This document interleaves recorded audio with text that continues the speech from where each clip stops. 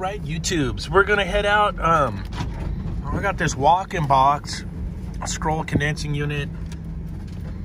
It's got the Emerson digital low pressure control, head pressure, fan cycling control, and it has been intermittently throwing codes. We changed the probes on it and did a bunch of stuff, and we're gonna scrap that thing and just make it mechanical again. And I got a couple of the little peanut switches.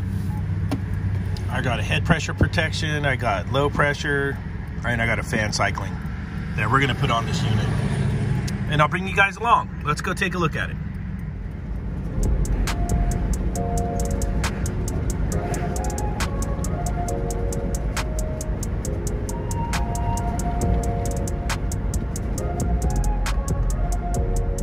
Oh, Tippins. All right, we'll grab Tippy today. And we'll get some gloves. And I'll grab a few parts here. Hang on. All right, here's the unit. This little guy is intermittently keeps getting hammered. And I'm gonna make it mechanical.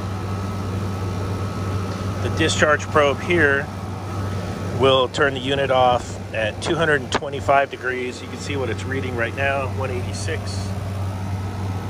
And I just can't have intermittent nuisance trips.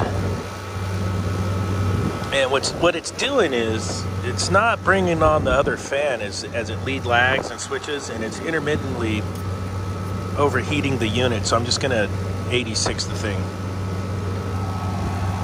And I'll show you what we're gonna do here. I'm gonna go ahead and kill power.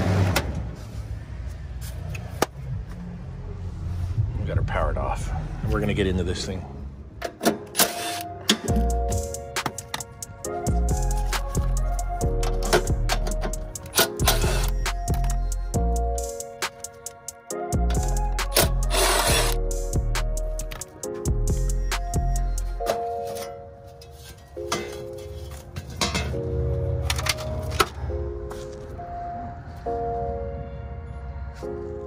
So I pulled all the connectors off of the controller, and you'll see that we got coil wire blue and red, so I want those.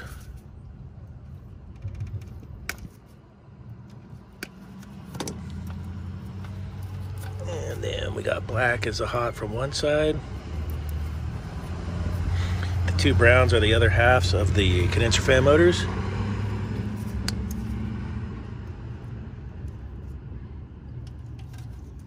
Get that one. And the black is our hot coming off of there. We'll keep that.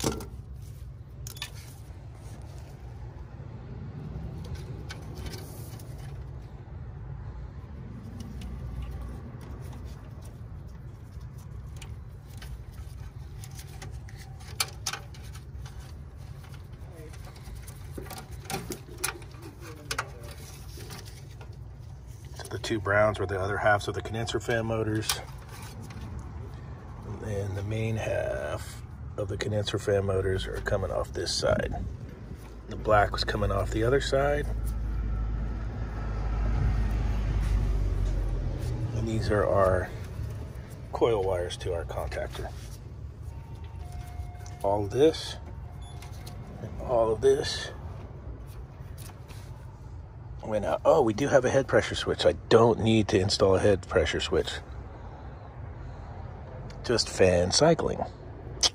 Ah ha ha ha ha. Head pressure. Now here's what I'm going to use. Low pressure. Mars 43341. And fan cycling. 43306. We do have a head pressure control right there that we will reuse. We got the transducer off. We got all this spaghetti out of there. And let's start with the low pressure control first. This is going to go where the transducer was, up here. suction service valve, and it does have a Schrader installed, so that's really nice. All right, we're gonna put the low pressure control on first. It'll always tell you what your open and close is on the switch. We're gonna open at 5 PSI, close at 20. That'll be good for a pump down that's running 407C. We'll get a little Loctite on the threads here.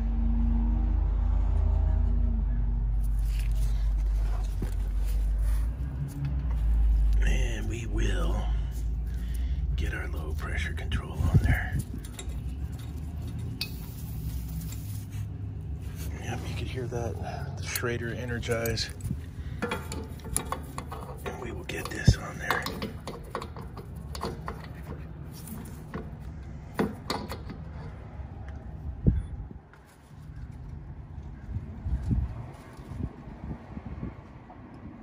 Okay. Now, what's cool on this type of unit, the only load going through that pressure switch is going to be the load of the coil for the contactor. Now I am going to put the load of the motor through the fan cycle switch. And this motor pulls 1.1 amps, so it's not going to crush the fan cycling switch. It's made to handle that load. Now the one thing to your chagrin that I am going to do, if I could find it, I am going to put a service tee on the liquid line valve to catch the fan cycling switch, but I am going to have a Schrader on both ports. So we're going to get that hooked up here in just a sec. I got my service tee here. I'm going to go ahead and get the fan cycle switch on the T-Tighten and then get the T onto the service valve. It's just easier to tighten this on here before you get it on your king valve. All right, we've got the fan cycling switch. It's going to make it 275, open at 210. And now we can get this onto the king valve. Okay, a couple things to consider. Since we're going to run that like that, we are going to have to crack the king valve a little bit so we can get a reading. So you don't make sure that this is on tight. And we're gonna have to leak check our connections real good before we're done. I sometimes even add a little leak lock on the cap screw threads. And we're gonna have to check that real good.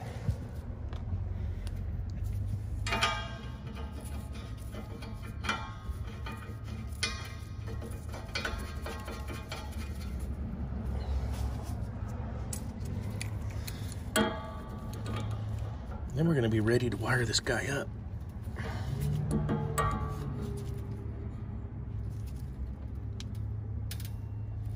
Nice and tight.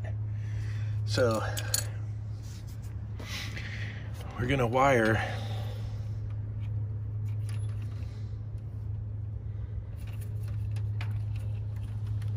we don't need the red wire. The contactor coil already gets half hot from L1, and we're gonna take L2 to the head pressure switch and the low pressure switch in series and back to the other half of the coil. That's simple. And we'll do the fans next. Let's get these going. We already got the wires for the head pressure switch right here.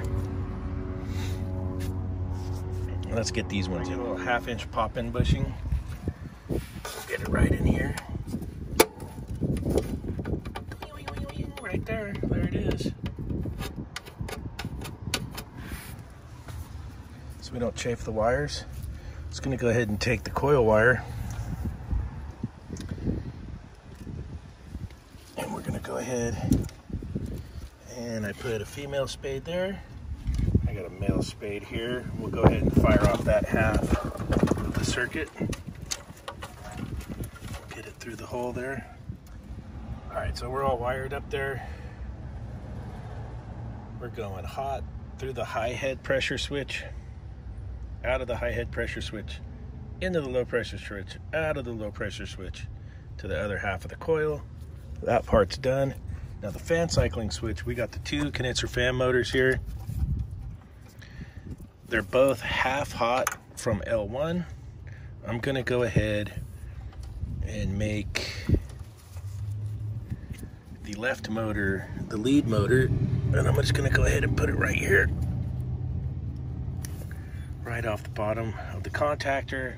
Contactor pulls in, that's my lead motor. This one's gonna cycle off the fan cycling switch. Half of the fan motor is already hot, coming off this side of the contactor. We will get this side through our fan cycling switch and the other half of the hot. All right, after you get it all wired up, you need to keep the old controller because it fills up the space in the box for your start components and your contactor. And let's go ahead and check everything for leaks. We'll get her soaped up here.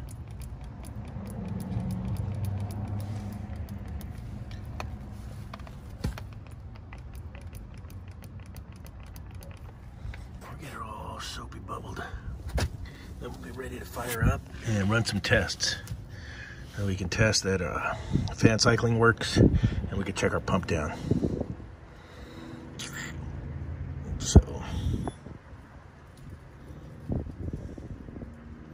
So far, nothing's leaking. That looks good.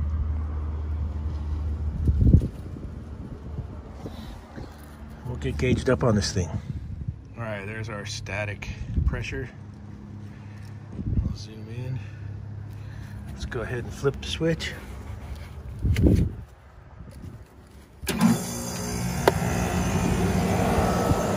got our lead motor. This is our fan cycling motor.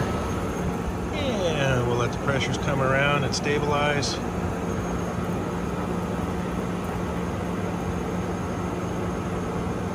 And we'll run some checks on here. This is the inside of the box. It's a full box, 2 coils. And we can check our pump down. Let's go ahead and turn our stat up. And we'll see if our unit will pump down out here.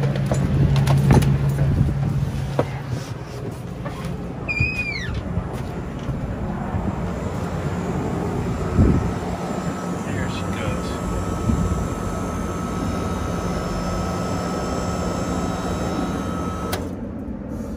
All right. Pump down, check.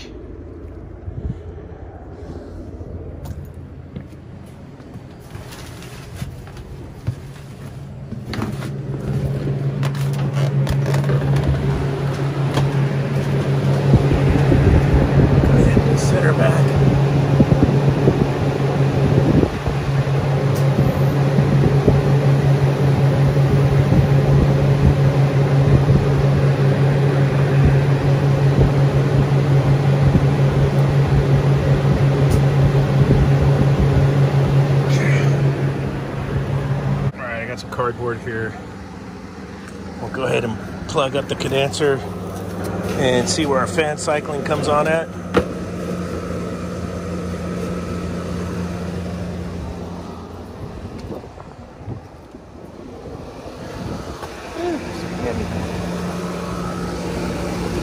See if the head pressure comes up. All right, there it goes.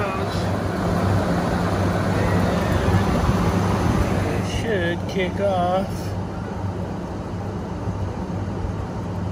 when the head pressure gets low enough. There it goes. Just kind of stops, kind of tight there. I have to sell some motors. So another way you could do this, if you've seen in my videos before too, where I had the dual pressure control and the separate big fan cycling switch. That's a great way to do it on these. I did this today like this because this is what I had on the truck.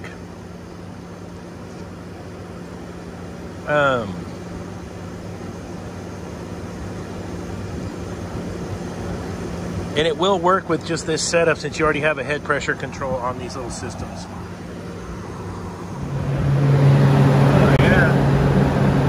Happy box of Titus. All right, we're back together. We're working. We're mechanical now. And that's what I do when I come across those and they're giving me grief or they get old or I don't have the parts on the truck. I'll just switch them over to mechanical and let it rip. If you liked the video, hit the like button. If you haven't yet, please subscribe and hit the bell for notifications.